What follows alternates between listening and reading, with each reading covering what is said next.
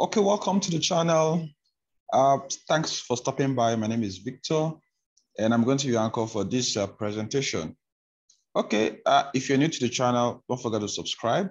If you're an existing subscriber, thanks for always coming back to learn about tech, about business, about what is going to help you better your career. Now, I'm going to be looking at cybersecurity rules. So cybersecurity is about you protecting your IT infrastructure. You want to protect your web servers. You want to protect your mobile apps. You want to protect your digital assets, either intellectual property, whatever you want to protect. You want to protect your website. You want to protect your hardware. That's what cybersecurity is about. Now, to be a cybersecurity professional, there are several certifications you could take. There are several skill sets you can develop.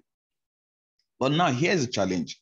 There are several persons that are interested in cybersecurity, but might not have the core technical skills, like in web programming, in mobile app development, in, let's say, for instance, in networking, in all of those feeder roles.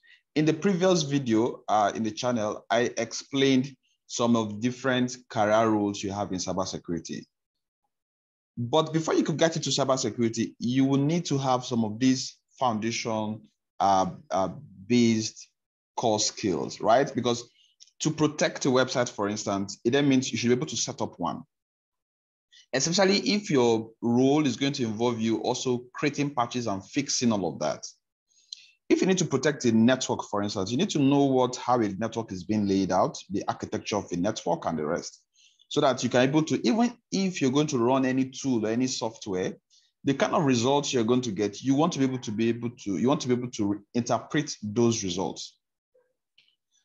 But that aside, but now I want to talk about what are those kind of roles that I can get started with, even if I don't have core tech, core IT background. So I'm going to look at 10 of those non-technical roles and how you could get started with them. And what are those kind of soft skills that you need to get started? So there are about 10 of them. I'm going to explain each and every one of them. So the very first role is security awareness and culture engineer. Now, in cybersecurity, because there's what we call social engineering.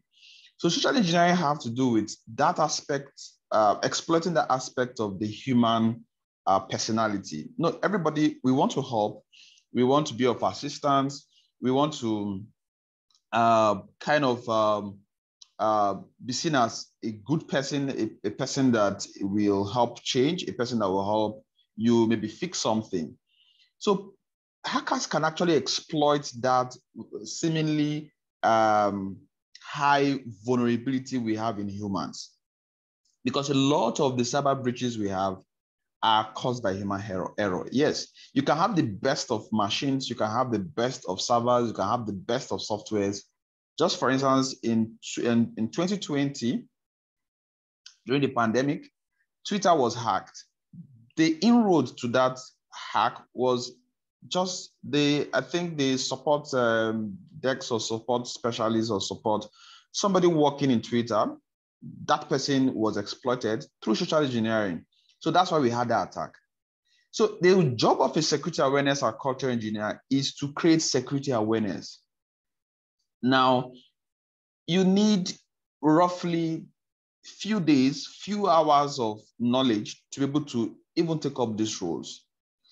In one of the videos on the channel, I explained how, what kind of roles that you can kind of get on with if you're just starting up in cybersecurity. Now, but here we're talking about the security awareness and culture engineer. So he or she is going to be responsible for telling people about the do's and don'ts of the internet, the do's and don'ts of cybercrime, trying to interpret the security policy of the organization, and telling the staff member how to make sure that they don't fall for most of these cyber breaches. So he's going to be responsible for improving on security awareness. He's going to be responsible for any programs that have been created by the top tier security experts within the organization. How does he get everybody within the company to understand this, right? So this person is also going to be interested responsible for identifying and responding to social engineering risks within the organization. Are you there? So that is what the job of a security awareness and culture engineer is.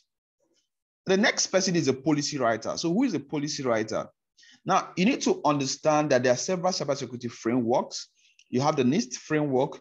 You have some laws like the GDPR, General Data Protection Regulation. You have the PCI standard. You have the ISO standard. You have several kind of policy documents, frameworks, guidelines, principles, procedures that an organization should follow. So who is going to be responsible for composing a clear, accurate, and coherent documentation, right? It's going to be that policy writer. So as a policy writer, you'll be responsible for writing information security policy to guide employees, customers, partners, and your clients in protecting the organizational assets. Now, in another video, I'm going to see how to help you understand how to create information security policy documents, because that's the low-hanging fruit if you want to get started in cybersecurity. If you get into a company, if you get into an organization, one of the first questions you want to ask is if they have an information security policy document, right? So if they have an information security policy document, what you want to do is to see if there are loopholes in that security policy. So if they don't have a policy document, one of the first things you want to do is to create an InfoSec policy. So there are several types of InfoSec policy. So it can be the network policy, it can be the password policy, it can be the GDPR, it can be the BYOD policy, bring your own device policy. There are several aspects depending on how large the organization is. It can be separate documents or it can be all in one document as the InfoSec policy.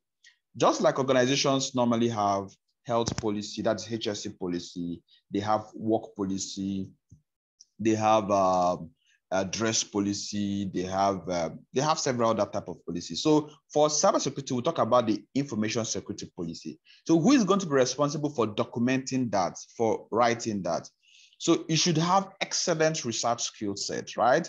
You should be able to compose clear, accurate, coherent documentation, right? Simple, stepwise, continuous improvement in the document that you have created. So that's the job of a policy writer.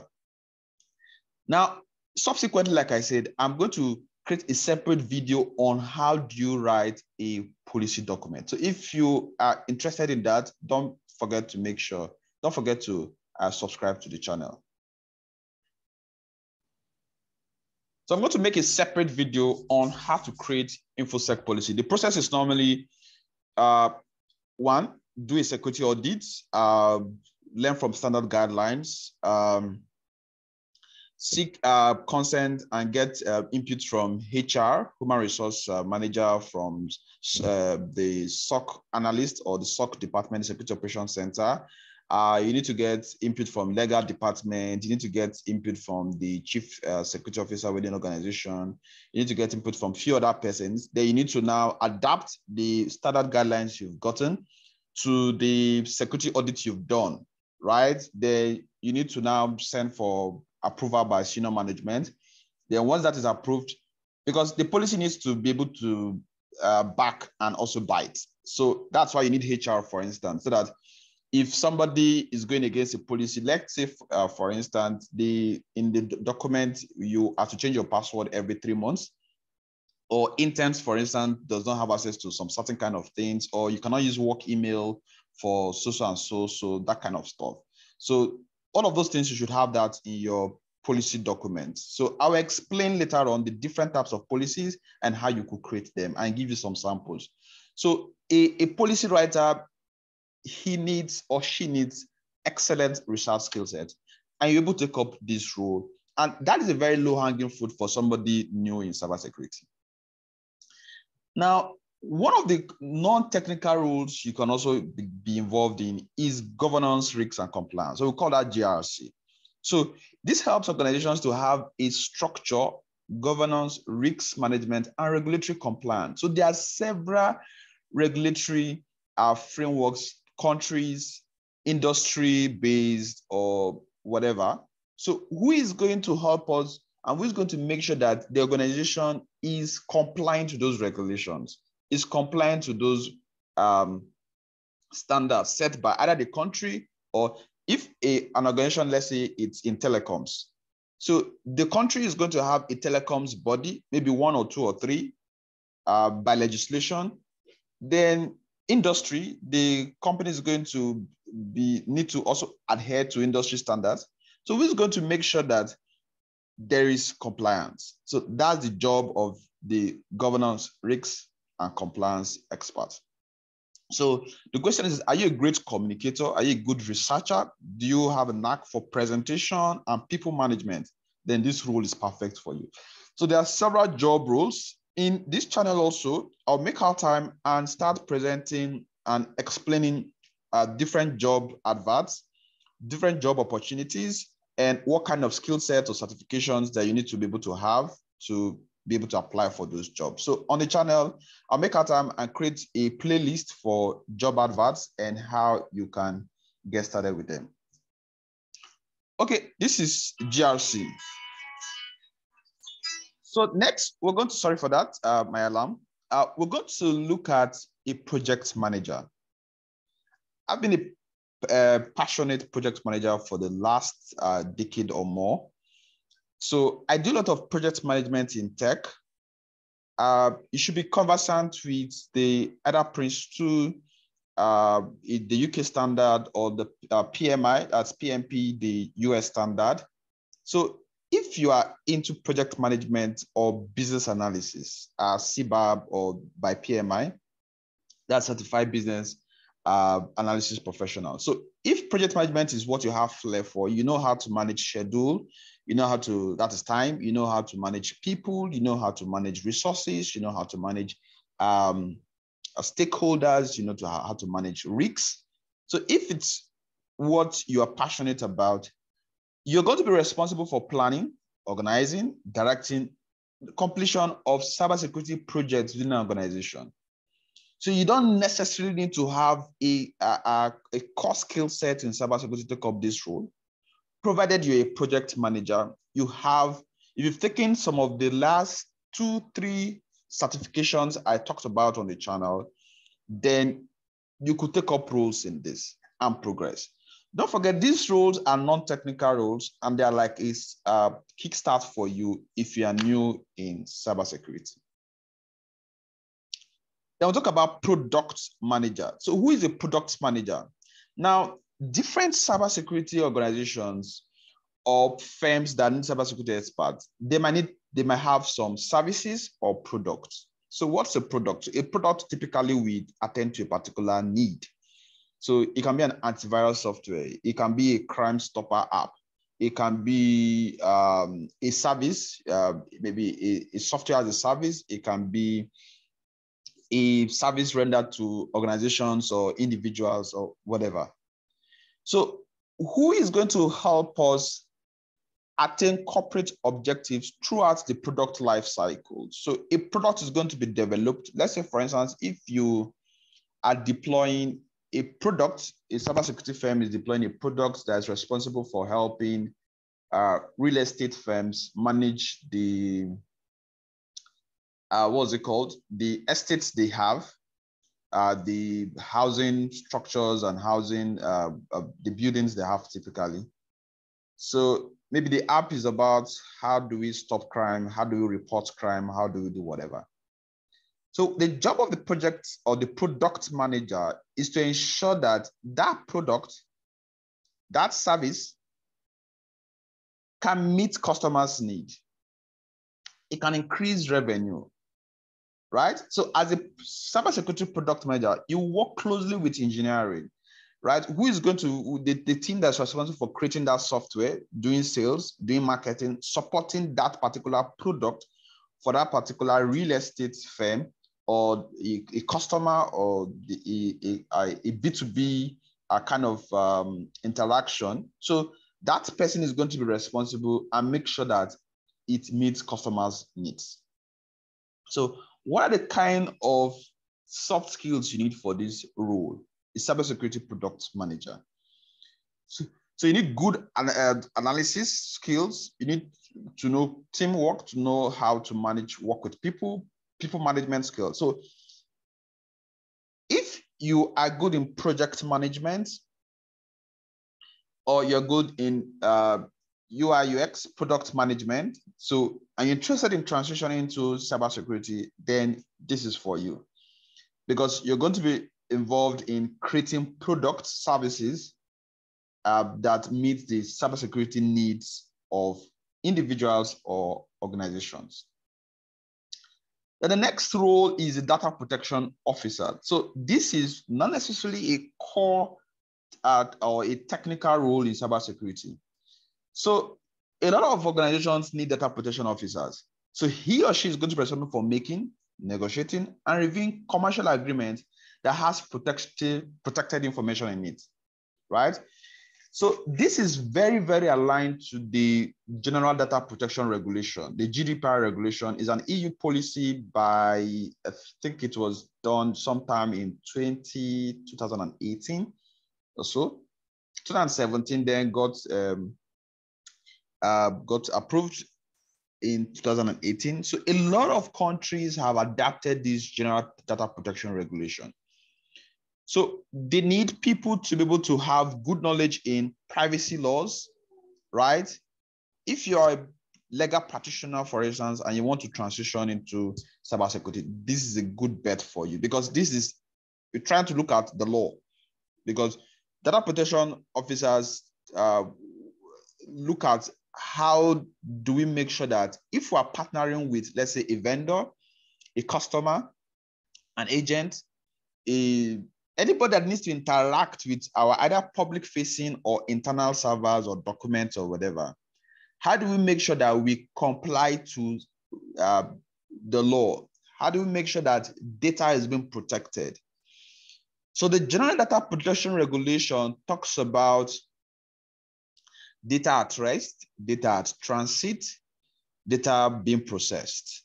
Data at rest, for instance, the data you have in your hard disk stored or in a server stored. Data in transit, when you communicate, when you are browsing or making transaction over an e-commerce website or whatever, that's data in transit. Or data being processed if somebody is going to be processing or working on documents, and all of the different stages where you have data sets. So that's the job of a data protection officer, to make sure that who is going to be responsible for creating the data, storing the data, transmitting the data, processing the data, make sure that data is being protected. So that's the job of a data protection officer. Then I have technical content creators, right? So this is a very nice role for most of us that are interested in technical writing, documentation. This is for you. Now, so if you're creative and you seek a career in cybersecurity, then this is a role you could get started with. You've taken any of the certifications that I have talked about in my previous videos. You've taken a training in cybersecurity. You have ability to research. You have ability to write. Then why not write for blogs, for websites, for organizations? Why not start up a blog, right? And see how you can monetize it. So how can you create content? So content creator is the umbrella word that comprises bloggers, writers, actors, graphic designers, and even copywriters. Anybody that can create a copy, that can create content, they fall into this definition. Now, educating visitors is one best way to convert potential leads in marketing. Yes, in marketing, I'm a very good fan of marketing. We'll talk about the AIDA model, the awareness, interest, decision, and action. So for instance, for organizations, if they have a product or they have a service, one way and is a cybersecurity product or service, one way they can get to customers is by creating content. Is by dishing out the advantages, the benefits, all of the different ways people can either use that product or partner to use that particular service or whatever. So who is going to be responsible for creating a lot of content? If you go to antivirus companies, cybersecurity products, services, SAM, Crime Stoppers, you go to several corporate organizations that have security products, a lot of them might not be converting clients because they don't have a lot of content around what they are servicing or the kind of product they are rendering or they are delivering to clients. So who can get out and create a lot of technical content for these products or services, then that person can have a role as a technical content creator. So as a technical content creator, you work with subject matter experts, SMEs, to create interesting and educating content that drives sales and marketing. So you'll be in charge of managing content management systems. So the organization can have a website, so you can be in charge of creating content around the product and around the services of that organization. Customer success manager. Microsoft is known to have a lot of rules in customer success. Even Amazon have a lot of rules in customer success. Because if an organization have a product or a service and people can't use it, or people pay money but cannot appreciate the product, then the product might have a very steep and very soon ending life cycle. So brands that have satisfied customers have the finest advocates and promoters of their products and services. So that's the responsibility of a customer success manager. So you see a lot of job vacancies, a lot of roles that has to do with customer service manager. And this does not just apply to cybersecurity, it applies to other areas of tech. So it can be in every other area, not just in cybersecurity. So it's a role that is out there. Then the ninth one is sales engineer. So who is a sales engineer? So sales engineer is someone that is experienced in sales, experienced in driving sales. So if you are bold, you're confident, you can sell anything to anyone, then the sales engineer role is for you. Just look at yourself as somebody selling cybersecurity products or services, right? So the sales engineer is in charge of technology evaluation, presenting proposals to customers. So your job is not to actually fix anything. Your job is not to actually do technical stuff. Your job is just to sell, right? How can you sell? So selling and marketing very closely related. So, but selling is that transactional aspect, while marketing is actually creating relationships so that you can convert that to sales. So if you have skill set currently in sales and marketing, then you could help organizations sell their cybersecurity products. Then technical writer, right? So this is closely related to number 7, right? So this has changed over the years. So as a technical writer, you will be involved in doing some graphic designs, content writing, taking out documents and the rest. So if you're a writer, you want to get into cybersecurity, then this is for you. So I got this from Hacktails and some content from the South Ventures. Thank you very much for listening to the presentation. So if you have questions, don't forget to comment in the comment section. And if you are undergoing a mentorship, you are taking a training with me, you're undergoing a mentorship either in Telegram or in WhatsApp, or you're running any of our physical trainings, please don't forget to drop a comment in the training and mentorship room, and I'll be happy to give you a response. Thank you very much.